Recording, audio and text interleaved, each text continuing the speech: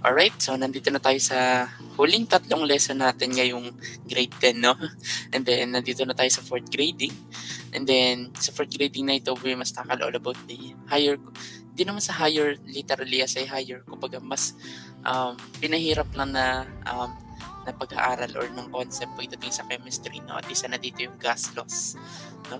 So, yung next 2 lessons, malalaman nyo na lang sa mga susunod natin mga videos, abang-abangan nyo na lang. And then, dito sa video na ito, we must tackle all about the different kinds of gas laws, no? And then, this lesson offers interesting discussion about gases. Most gases are invisible. We can name as many solids and liquids that we see around us, but not gases. It is only the very few colored ones, like the black smoke produces by smoke belchers, that can be seen. No, unseen gases are present, to name a few, in a bottle that seems to be empty, into the production of food by the plants, and even in playing our favorite sports. Can you play your favorite sports like volleyball and basketball without the ball sufficiently filled with air or gas? Malamang hindi, di ba? Hindi. Siyempre, hindi tayo makagamit ng bola ng volleyball or basketball nang wala siyang hangin, di ba? Or wala siyang sufficient air.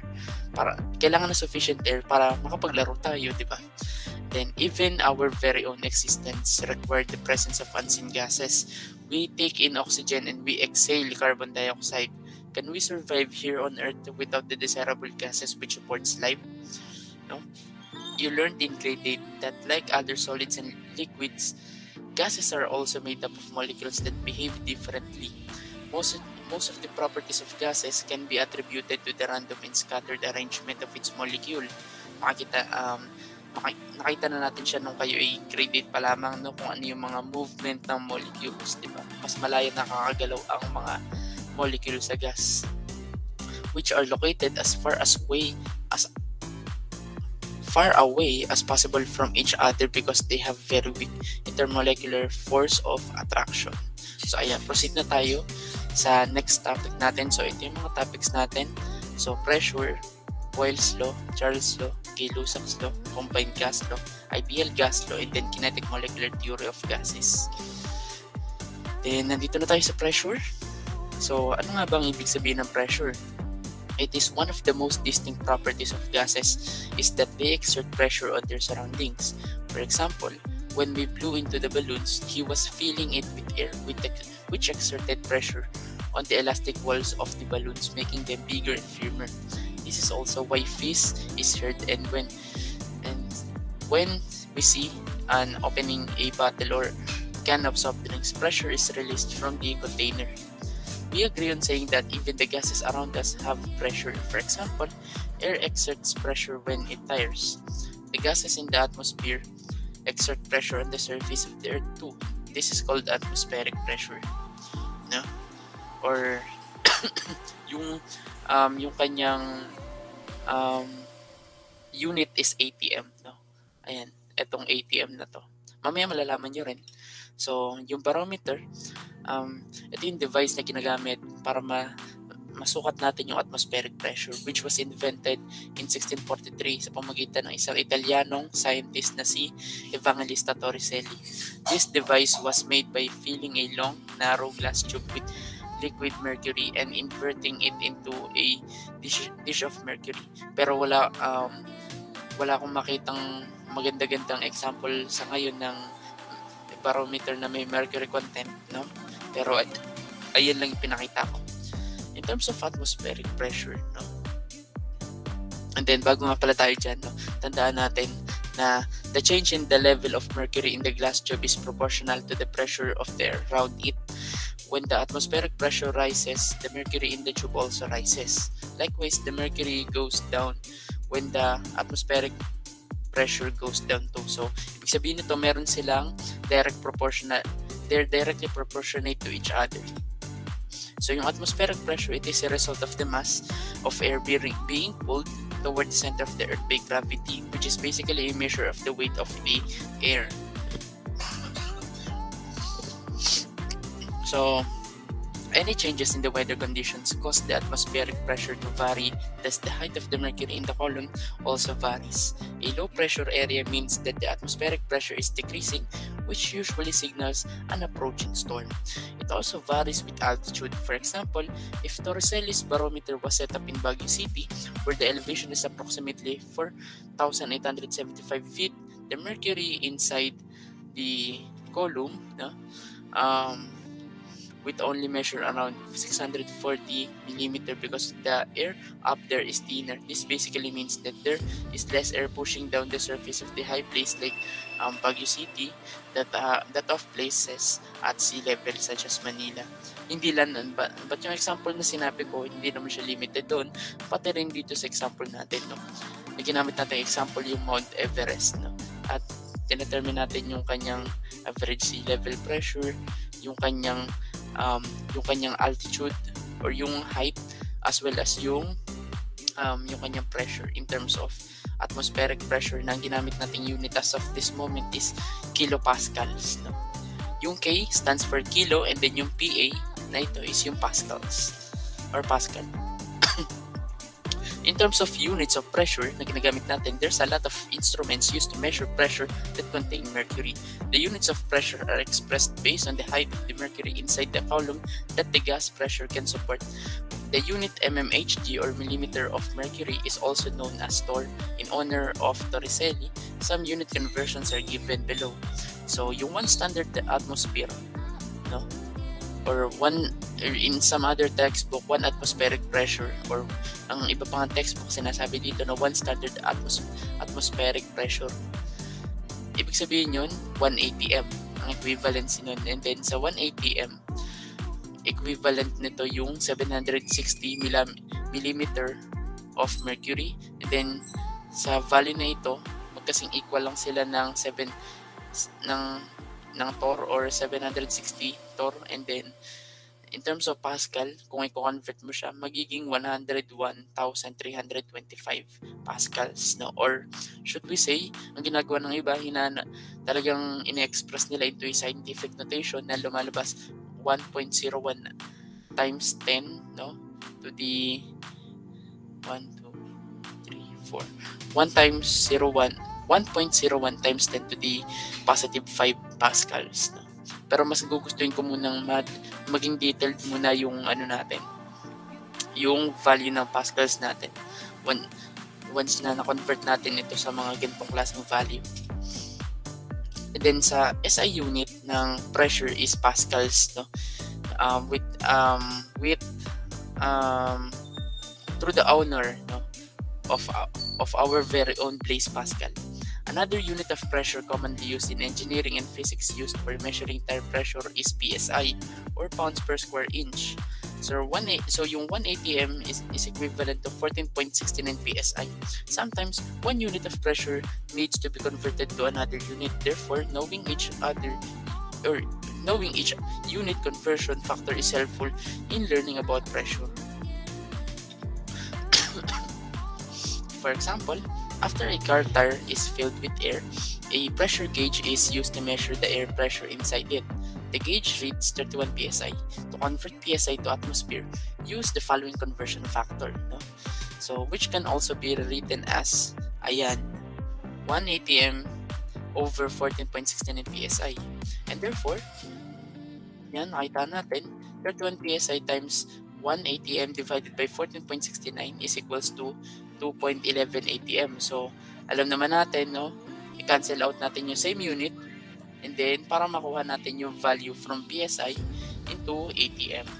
To convert atm to torr, use the following conversion factor, which is ito na nga. And then, we must compute it, and we must rewrite as 1 atm divided by, or 1 atm over 760 torr. And therefore, yan, 2.11, tama ba? 2.11, ayan. 2.11 atm times 760 torr divided by 1 atm is equals to 1,600 torr. Or cancel out natin yung mga same units, and then ayan, yung 1,600 torr, no, is kung gusto natin tong express sa scientific notation, magiging ganito yung response niya. 1.6 times, ganito yung magiging answer niya. No? So, 1.6 times 10 to the positive 3 torr. Bakit naging positive 3 yung ano niya? Yung naging exponent niya? That because we must move it to the left. No? Kapag scientific notation, no? Kapag i-express natin sa ganyan, kapag papunta ka dito sa left location, magiging positive. Kapag pumunta ka sa right, magiging negative yan. Pero papunta tayo sa right, diba? So, 1, 2, 3. No? So, yung magiging result nito ng ating scientific notation is 1.6 times 10 to the positive 3 torr. Finally, to convert torr to pascals, use the conversion factor just like this. 760 torr times is equals to 101.325 pascals. So, ayan. Therefore, 1,600 torr times 101.325 pascals divided by 760 torr is equals to 210,000 pascals. Cancel out the same units and then express into a scientific notation at bakit siya naging positive 5 yung kanyang exponent. That because of this 1, 2, 3, 4, 5. No? So 2.1 times 10 to the positive 5 pascals. No? So another conversion factor that you can use is ATM to pascals is given by 1 ATM is equals to 101,325 pascals. So ayan, 2.11 ATM times 101,325 pascals divided by 1 ATM is equals to, parang ganun lang din, same lang din naman siya ang answer. Ayan. So the numbers in the conversion factor have at least 4 significant figures in the final answer. So we must move on to the Boyle's Law. Ayan. So ano yung meron sa Boyle's Law? So ito ay na-formulate ni Robert Boyle, who pioneered the study of the relationship between the volume and pressure of trapped gases. Now, this law states that the volume of the gas is inversely proportional to the pressure provided that its amount and temperature are unchanged. Ito yung mathematical representation ng Boyle's Law. But before that, kapag sinabi natin inversely proportional, salungat sila sa value ng bawat isa. Yung isa, mataas yung value, or yung isang variable, sabihin natin, yung temperature is mataas, yung volume is, yung volume is, hindi, not temperature, kung yung pressure ay mataas, yung volume ay mababa, no? So, ang pinag-uusapan natin dito is yung pressure and volume, no? In temperature, hindi pa siya kasama as of this moment. Kasi, yun nga, its amount and temperature are unchanged. So, ibig sabihin, they're constant, no? Ang kinakailangan lang natin is yung pressure at saka volume.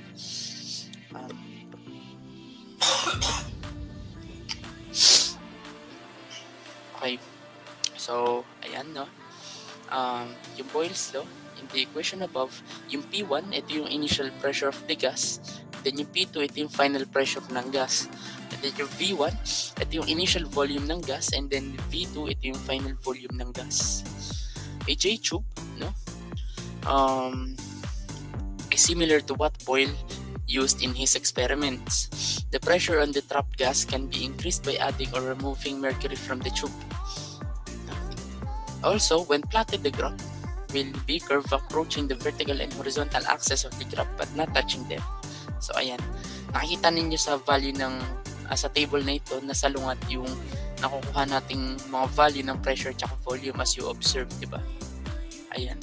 They're inversely proportional with each other, which sustains in this graph that the line is curved approaching the vertical and horizontal axis dito sa graph but not touching them. So, in terms of sample problems in Boyle's Law, magkakaroon muna tayo ng rearrangement of equation para hindi na tayo mahirapan. So, what if nawawala si P1 at saka si P2? So, yung P1 muna. So, ayan. So, ayan yung formula talaga na nandoon or yung equation na nandoon. Then, what if kung si P1 ay nawawala? So, ang gagawin natin, parang, ito na yun eh. Ito na yung lumabas, no? Nandito na siya.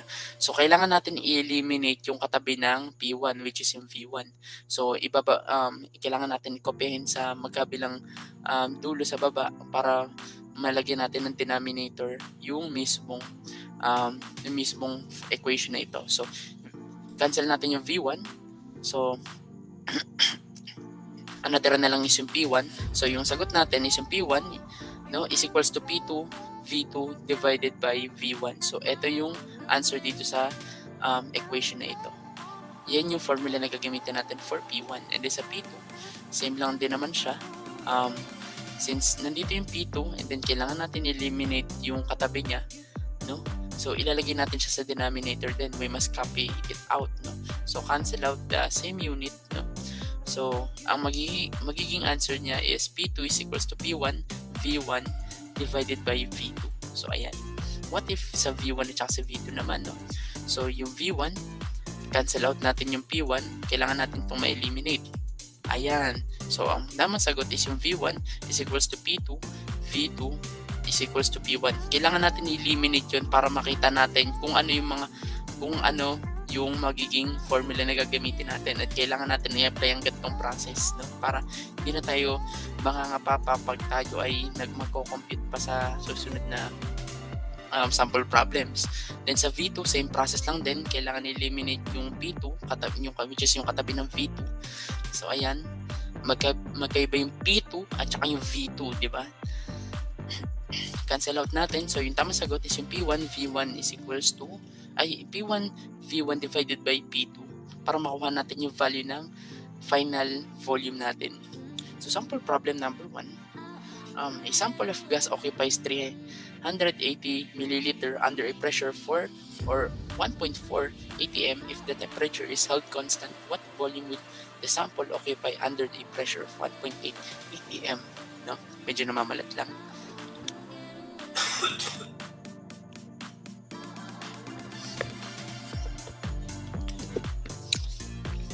So ito yung given natin. So yung given natin, yung initial pressure natin is 1.4. Ang final pressure natin is 1.8 atm, since atm yung nakalagay dyan, and then yung V1 natin is 380 milliliter, no? Since wala tayong nasabing value ng V2, ayan, no? So yun yung hanapin natin. And then yung equation na rearrange na natin, at ito yung magiging answer niya. So ayan. So yung solution, ayan, V2 is equals to, nireplace na natin yung P1 which is 1.4, and then yung V1 is 380 milliliter, and then yung P2 is 1.8 atm. Ayan. Ayan, so minultiply ko 1.4 times 380, then the answer is 532 milliliter. Divide natin siya sa 1.8 is equals to 296 milliliter. So ayan na po yung answer niya. So last sample problem, no? So nagbigay lang ako ng dalawang sample problem dito. So if you have 5.6 milliliter of gas in a piston at a pressure of 1.5 atm and compress the gas until its volume is 4.8 milliliter, what will the new pressure inside the piston be? So ayun yung given. Yung initial pressure natin is 1.5 atm, yung initial volume is 5.6 milliliter, ang final volume natin is 4.8 milliliter, then yung required is P2. Equation is ito, ayan, P2 is equals to P1 V1 divided over V2. So ayan, so i-replace na natin siya, no? So yung P1 is 1.5, and then multiply natin siya sa V1 which is 5.6, then cancel out the same unit, and then yung minultiply natin, ang answer niya is 8.4 atm, no? Tama ba? 8.4? Let me check, no? But I think yun talaga yun. So 1.5 times 5. Yun nga, tama nga, 8.4 ang lumabas sa akin, and then divide natin siya sa 4.8. So yung tamang sagot is 1.75 atm. So yun yung kanyang final pressure. Ayun lamang po. So proceed na tayo sa Charles Law. Ayan. So in Charles Law, describing how gases tends to expand when heated, was formulated by Joseph Louis K. Lussac in 1802, but he credited it to unpublished work by Jacques Carus. He developed several inventions including a hydrometer and reflecting goniometer, and improved the Gravesend heliostat and Fahrenheit's aerometer. This law states that if the amount and pressure are fixed, the volume of the gas is directly proportional to the absolute temperature. This can be expressed mathematically na V1 over T1 is equals to V2 over T2. Whereas yung T1, ito yung initial absolute temperature ng gas. T2, ito yung final absolute temperature ng gas. And then yung V1, ito yung initial volume ng gas. And then yung V2 is final volume ng gas. Note that whenever two measurements are directly proportional to each other, the ratio at the initial condition will always be equal to the ratio at the final condition. Also, if a graph is plotted, it will be, mali ako ng type, it will be a straight line pointing away from the origin of the graph. So, yan, na-obserbahan ninyo. Mas lumagpas siya sa graph and then mas na-achieve niya mas na-attain niya yung tinatawag natin na absolute temperature na negative 273 in terms of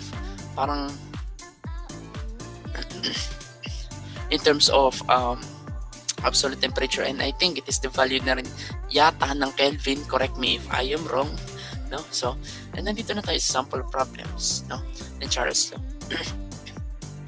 Meron akong dalawang process na ipapakita sa inyo. Ayan. So, ang ginawa ko dyan, so, gusto ko mahanap si V1. So, ang ginawa ko, yung T1 na yan, yung T1 na gusto ko mawala sa na yan, sa portion na yan, at ginawa ko parang kinaros multiply ko lang siya ng medyo mabilisan. And then, yung gusto ko ma-eliminate yung T1, no? Kasi, nandun siya sa portion ng V1. Ayan. So, ayan yung naging outcome niya. And then, yung tama sagot is V1 is equals to T1 V2 over T2. So, ang nangyari dito, yung T1 na yan, hindi ko siya nilagay muna dito sa denominator. Nilagay ko siya dito sa taas. No? Kasi, parang ginawa ko, nag-cross multiply ako. As well as, pati na rin dito. In-eliminate yung T2 kasi yun yung katabi ng yun yung possible na magiging katabi ng V2. So, ayun yung ginawa ko. So, ang gagamitin natin for V2 is equals to T2 V1 over T1. So, ayun yung equation na gagamitin natin pag nawala yung si initial volume at saka si final volume. Then sa T1. So, ayan. Ang ginawa ko, kinaros multiply ko na siya. V1 T2 is equals to T1 V2. Ayan. So, kailangan ko magkaroon ng elimination process. Since T1 na nawawala, cancel out ko kung V2. So, the right answer is T1 is equals to V1 T2 over V2. As well as pati na rin dito, kailangan kong eliminate sa V1 kasi T2 na yung hahanapin natin. So, ang ating gagamitin is T2 is equals to T1 V2 over V1. So, ayan, para mas maging maayos. So, ayun yung formula na gagamitin natin. Then, yung sa sample problem, i-apply na natin lahat ng mga rearrange equation dyan para hindi na tayo maghahagil paano pagdating dun sa equation part kung ano yung formula na gagamitin natin. So, sample problem number 1, a 22 degrees Celsius and 4 atm a given sample of a gas occupies 75 liters. What is its volume when its temperature is 46 degrees Celsius? So, yung given natin, since Celsius siya, kailangan natin i-apply yung value ng Kelvin. So, ang ginawa ko, ay pinag-plus ko siya sa 273. So, 22 degrees Celsius plus 273 is equals to 295 Kelvin. Kinonvert na natin siya into Kelvin. Yun yung value ng kanyang initial temperature. And then yung final temperature niya, pinag-plus ko lang yung 46 at saka 273 is equals to 319 Kelvin. Then yung volume natin is 75 liters. Required is V2 and then yung sa equation is ayan. V2 is equals to V1 T2 over T1. Then yung solution natin, medyo nauna na yung answer, no? So, cancel at the same unit. Ipag-multiply natin tong 75 at saka 319. Ito na yung lumabas, 23,925 liters, no? Divided by 295 is equals yung value ng V2 or yung final volume niya is 81.1 liters. Ayan. If 15 liters of neon yan ha, kung naalala nyo pa yung sa periodic table, at 25 degrees Celsius is allowed to expand to 45 liters. What must be the new temperature be to maintain constant pressure? So, given, yan, kinonvert natin siya from Celsius to Kelvin, 298 na siya, no? 298 Kelvin yung kanyang T1 or yung initial temperature. Then yung V1 is 15 liters.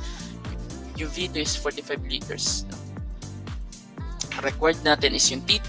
Then yung equation natin is T2 is equals to V2, T1, and then V1.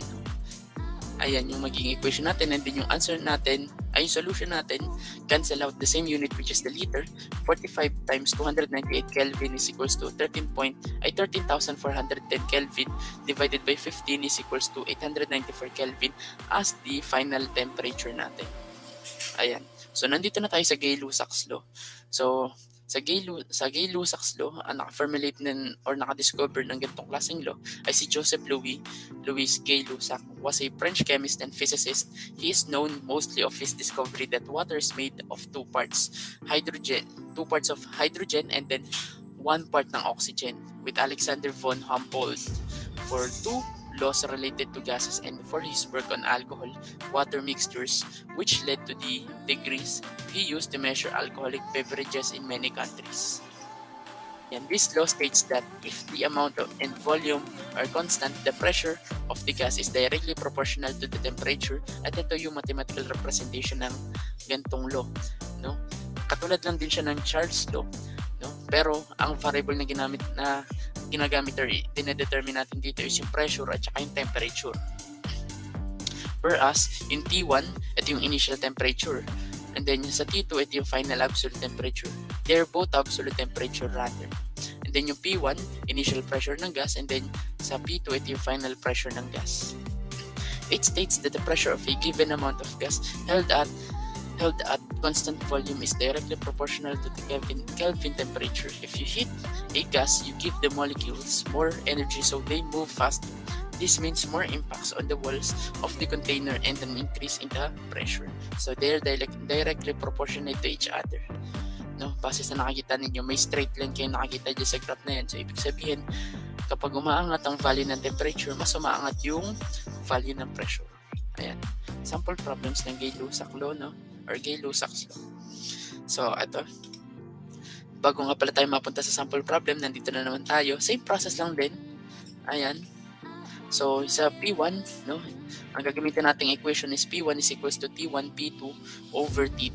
And then sa final pressure, cancel natin yung yung T2. At ang formula na gagamitin natin is yung P2 equals T2 P1 over T1. And then sa T1 or initial temperature, yung formula na gagamitin natin, T1 is equals to P1 T2 over P2. And then sa T2, ayan, T2 is equals to T1 P2 over P1. No? Ganyan yung formula na gagamitin natin. And then yung sample problem number 1, a 5-liter container is filled, no, with a gas to a pressure of 2.3 atm at 0 degrees Celsius. At what temperature will the pressure inside the container be at 2.5 atm? Ayan. So, since final temperature nawawala, so ito yung given natin. Yung initial temperature natin is 273. Dahil pinag-plus lang naman natin from 0 to 273. Ganun lang kasimple ang ating initial temperature. Then yung initial pressure is 2.3 atm. And then yung final pressure natin is 2.5 atm. Yung nire-required natin or yung hinahanap natin is yung final temperature. Ang equation is ganito. Ang gagamitin natin, P2 is equals to T1 P2 over P1. Solution, cancel out the same unit, then multiply natin yung 273A multiply by 2.5 atm. Then, pag minultiply na natin, i-divide na natin ito sa 2.3. No? So, the right answer is 296.74 Kelvin or 297 Kelvin, or kung i-convert natin sa degree Celsius, magiging 24 degrees Celsius siya. Ayan.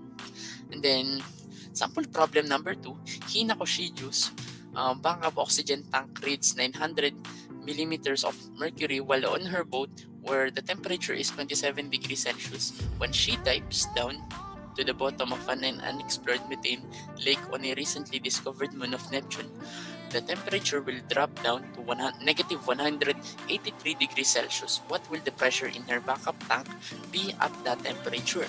So, nakalimutan ko maglagay ng question mark dito. No, so, yung pressure na nawawala. So, yung initial temperature natin, ganito lang yan Ipagpa-plus na lang natin sila into 273. So, initial temperature is 300 Kelvin and then yung T2 is 90 Kelvin and then yung P2 is 900 millimeters of mercury.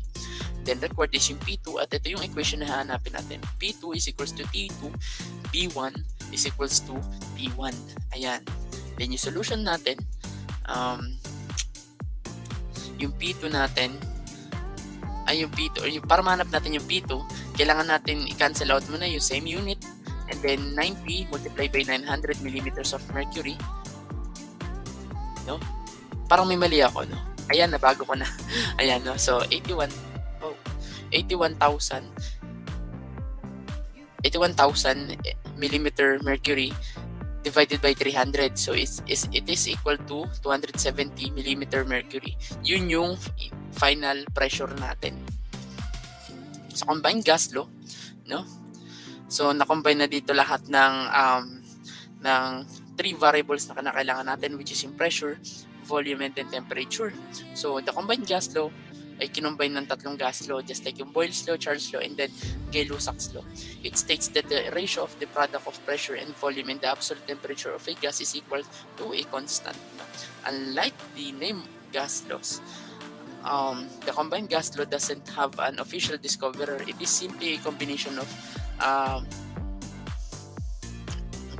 the other gas laws that work when everything except temperature, pressure, and volume are held constant. But anyway, since nasabi ko yung sa Lussac, no, may iba kasi ako mga references na nakikita na yung Lussac law, kinoconsider ng iba na ito daw a Monton's law. Siguro, for some reason, pero ang ginagamit ko talagang term is Lussac para mas malinaw kung sino talaga yung nakadiscover. So, alam niyo naman na yan kung ano yung T1, tsaka T2, and then P1, at tsaka P2, and then yung V1 at saka V2. Alam naman natin yung differences ng initial at saka final value ng bawat variables na naandito. Nandito na nga tayo sa rearrangement of equation, no? So, ang ginawa ko dito sa part na ito, na kung saan nag-cross multiply ako, no? So, yung T1, no, mapupunta siya dito sa part na ito, and then yung T2 nandito na siya sa part na ito. So, nangyari dito, P1 and then V1 magkasama sila ng T2. Ayan, napunta siya dito. And then yung T1, napunta siya sa P2 and then V2. So, para makita natin yung value ng T1 or yung initial absolute temperature niya, kakancel out natin yung P2 at V2 sa paanong paraan. So, ayan, kinapid out ko siya para magkaroon tayo ng proper denominator dito sa baba. So, P2 cancel out. So, the last, ito na yung formula na gagamitin natin. Yung T1 is equals to T2, P1, V1 over P2, and then V2. Ganun din yung gagawin natin sa T2. Cancel out natin yung P1 at saka V1. Ayan. So, P2 is equals to T1, P2, V2 divided by P1, V1. Then yung sa P1 at saka sa P2, same process lang din. At ito yung formula na gagamitin natin for P1. And then sa P2, hindi ko na ganong ini-explain na kasi sa totoo lang, ganun lang din yung nagiging explanation ko katulad ng una. So, pinakita ko lang sa inyo yung process, no? So, kina-cancel out lang natin na i-cancel out, no? Yung mismong kalapit na variables niya para ma-determine natin kung ano yung hinahanap talaga natin na variable. Ganyan paghanapin natin si P2, ha? Then sa volume, ayan, V1 is equals to T1, P2, V2 over P1 and then T2. And then, same answer, just like this. Yung V2 is equals to P1, V1, T2 over T1, P2. So, ayan. So, ito na yung sample problems ng combined gas law. Ayan. So, I think meron akong 3 sample problems before tayo mag-step up into an ideal gas law. Medyo may complication, medyo mahirap lang siya ng konti. Pero kaya natin yun. So, sample problem number 1. If 10 liters of oxygen at STP. So, anyway, yung STP, ito yung standard temperature and pressure. No? So, yung standard pressure natin is 1 atm. And then, yung standard temperature natin is 25 degrees Celsius. Kaya, nilagay ko na siya dito. Baka magkaroon kayo ng confusion, di ba? Are heated to 512 degrees Celsius. What will be the new volume of gas if the pressure is also increased to 1,520 millimeter mercury? So, ayan. T1 tsaka T2. Kinonvert ko siya into Kelvin, and then ang ginawa ko, from atm, ang ginawa ko na lang, kinonvert ko siya into millimeter mercury. Hindi ko siya literally kinonvert. Kumbaga, ito lang yung standard value ng from 1 atmosphere to millimeter mercury. Ayan lang. And then P2 is 1,520 millimeter mercury. And then yung V1 is 10 liters. Ayan. Then yung record is yung final volume.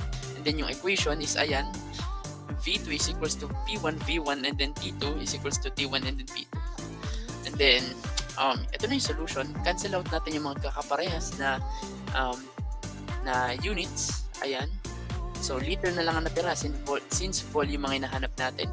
Multiply natin ang mga dapat na i-multiply. At ito na nga siya, 5,966,000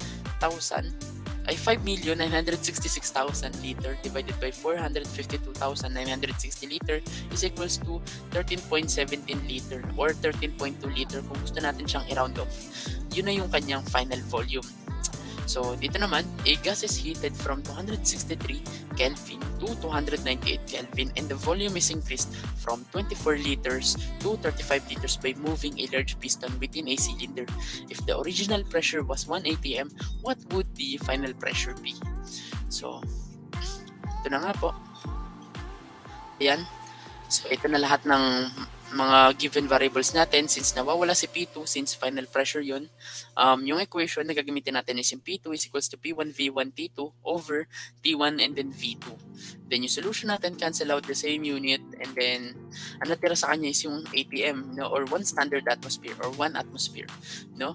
I-multiply natin ang dapat na i-multiply. So ito na yung naging result, 7,152 ATM divided by 9,205 is equals to 0.78 atm. Yun na yung sagot natin for final pressure. And then sa last sample problem natin for the combined gas law, the pressure of a gas is reduced from 1,200 mm mercury to 850 no, millimeter mercury, no. Medyo nabubulol na ako din sa mga numero.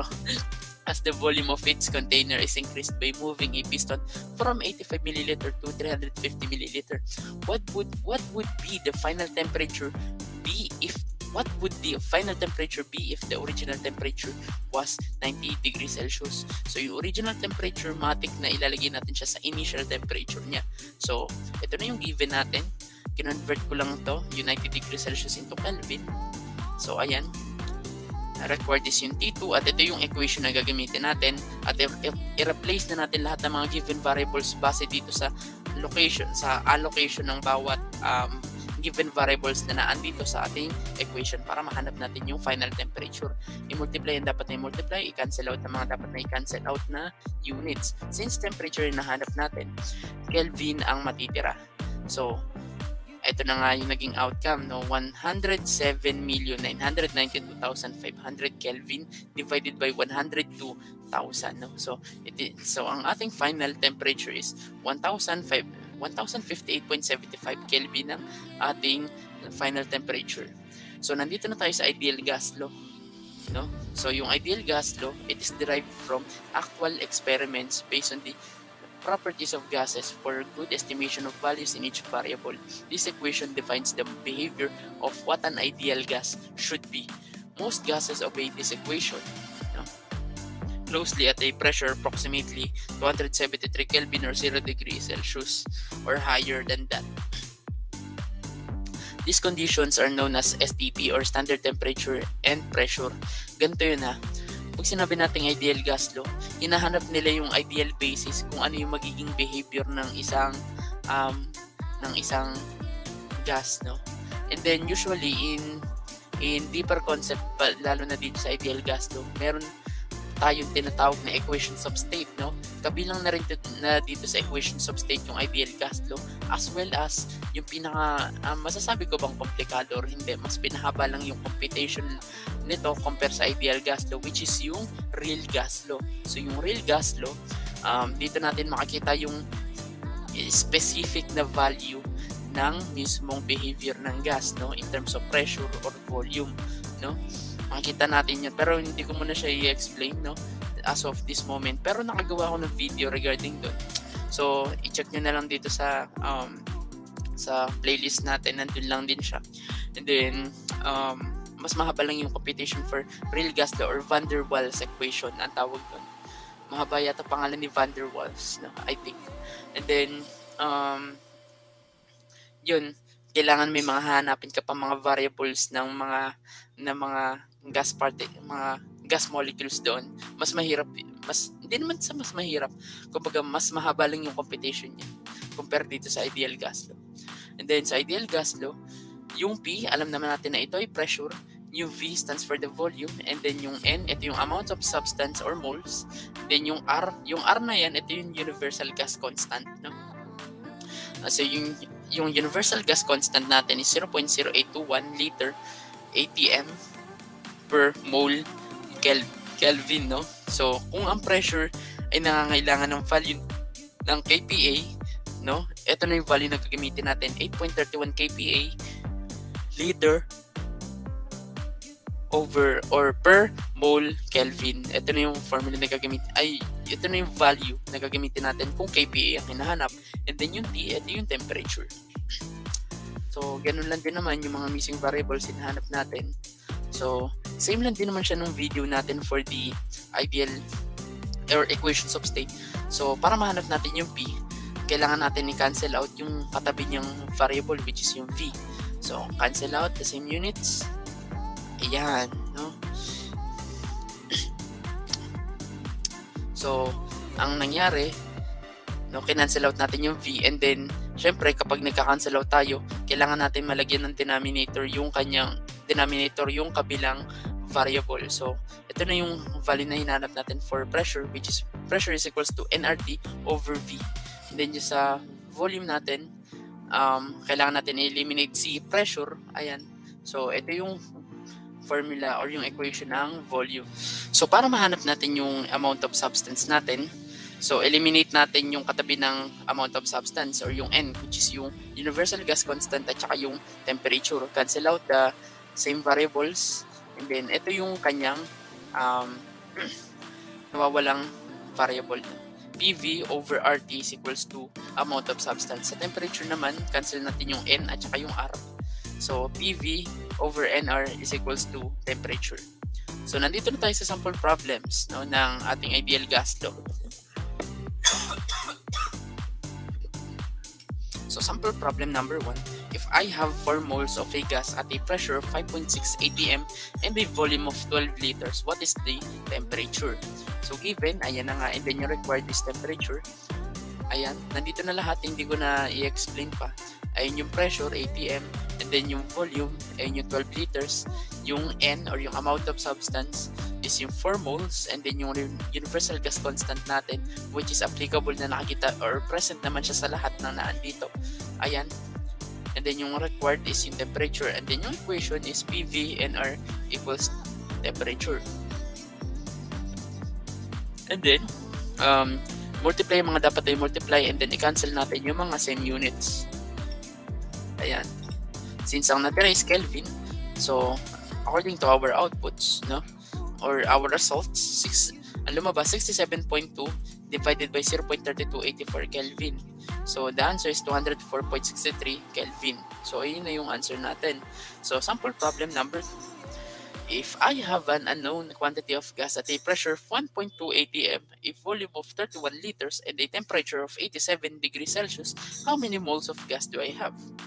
Okay, so yung given natin is 1.2 atm, and nandiyan na lahat, no? And then yung temperature natin, yung 87 degrees Celsius, kinonvert ko siya into Kelvin, no? 87 plus 273 Kelvin, 273 is equals to 360 Kelvin.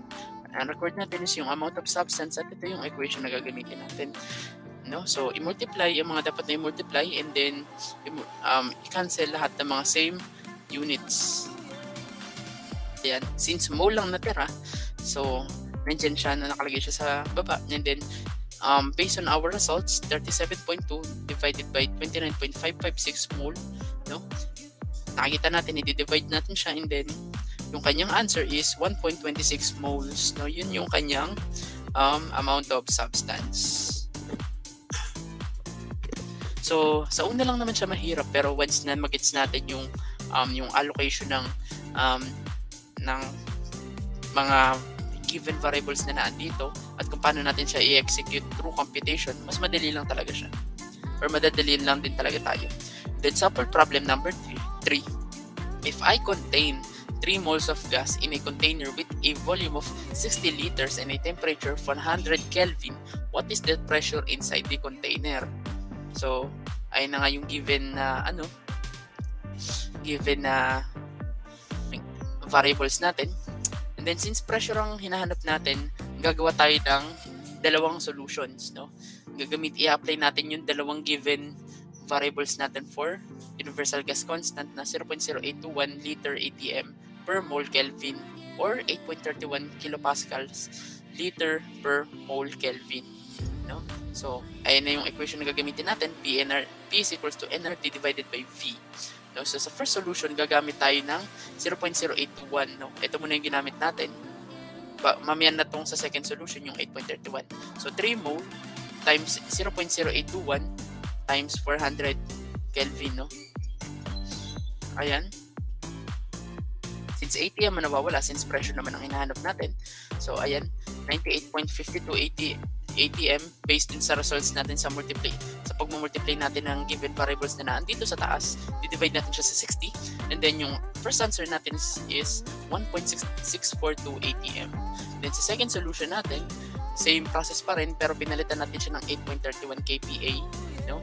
Liter per mole Kelvin, no? So, and kinancel out natin yung same units. Since natira na lang is yung kPa, since ang hinahanap naman natin is yung pressure, is 9,972 kilopascals divided by 60. So, the final answer is 166.2 kilopascals. Then, sa last sample problem natin, if I have 7.7 moles of gas at a pressure of 0.09 atm and at a temperature of 56 degrees Celsius, what is the volume of the container that the gas is in? No? So, ayun na, nandito na yung given natin, and then kinonvert ko lang yung 56 degrees Celsius into Kelvin. So, required natin is yung volume, and then ito yung equation na gagamitin natin. Then yung solution, same process pa rin, i-multiply ang mga dapat na i-multiply, i-cancel natin yung mga same units. Minsan dapat na matira dito is yung liter since volume ang hinahanap natin. So, according to our results, base sa ating pagmumultiply sa numerator or nandito sa taas, 207.98393 liter divided by 0.09. No? So, i-divide natin siya. Then yung kanyang final result or yung final answer for the volume is 2,310.93 liters. No? So, ito na yung kinetic molecular theory of gases. No? Nandito na tayo sa last part ng ating lesson. So, it is a model that accounts for the behavior of an ideal gas. The different properties of gases can be explained through the kinetic molecular theory. The basic assumptions of the kinetic molecular theory are the following. Una, gases are made up of tiny particles called molecules. These molecules are in constant, random, and straight line motion. The molecules will continue in their straight line motion until they collide with one another molecule or with the walls of the container. Base sa nakakita ninyo. Ayan. Nakakaliw tignan eh. And then, the collision of the molecules with one another or with the walls of the container gives rise to the gas pressure. The particles in the wall of the container neither lose nor gain energy during these collisions. All collisions are perfectly elastic. The molecules are considered point particles. This means that the particles have mass but have very small to negligible volume. The size of the particles is very small compared with the separation distance between them. Then number 4, gas molecules have no forces of attraction or repulsion between them. No? And then all gases at the same temperature have the same average kinetic energy. Average kinetic energy is directly proportional to the absolute or Kelvin temperature of the gas. No? So, ito yung molecular properties of matter. So, in terms of properties, sa mass, no? They are both definite, no? In some other textbooks, may nakikita ako, no? Sa gases, yung mass nila is indefinite, no? So, gawin na lang natin definite or indefinite, no? Ilagay ko na lang talaga dito. Pero, nakalimutan ko na lang ilagay, pero sinabi ko naman na pwede nyo rin gawing indefinite for some reason. Kasi may iba rin naman ako nakikita ng textbooks na ganun. And then yung shape niya is definite sa solid, and then sa liquid acquires the shape of the container as well as yung kanyang gases. In In terms of compressibility, sa solid, it is not possible. Sa liquid, it is almost negligible yung kanyang compressibility. And then yung sa gases naman, they are highly compressible. Sa fluidity, sa solid, it is not possible. Then sa liquids and gases, they can flow. That because yung liquids and gases are the example of fluids, no? At hindi po ang solids, no? In terms of rigidity, sa solid, they are high rigid, and then sa liquids, they are less rigid, and then yung sa gases, they are not rigid. No? So sa diffusion, so sa solid, they are slow. Sa liquid, they are fast, and then sa gases, they are very fast.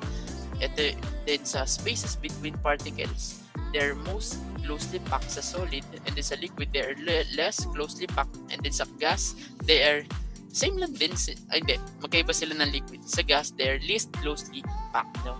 Then sa interparticle forces, sa solid, they are the strongest. Sa liquid, they are slightly weaker, and then sa gases, they are weakest or negligible. Sa density naman, sa solid, they have a highest density, and then sa liquid, they have a high density, and then sa gases, they have low density only. Then sa kinetic energy particles, sa solid, they have a least kinetic energy particles. Sa liquid, they have a large kinetic energy particles, and then sa gases, they have a very large kinetic energy particles. So, yun yung differences ng molecular properties ng matter in terms of solid, liquid, and then gases. So, ayun lamang po. So, ayun, ang haba ng lesson natin within this time. So hopefully may natutunan kayo dito sa video na ito, and then I hope na yun na, malapit na tayo matapos, no? 2 lessons na lang, and then kung meron kayong mga questions, clarifications, or concerns, leave a comment below, and then dito ko natatapusin yung video na ito, and then that's all for today. Goodbye, see you sa next lesson.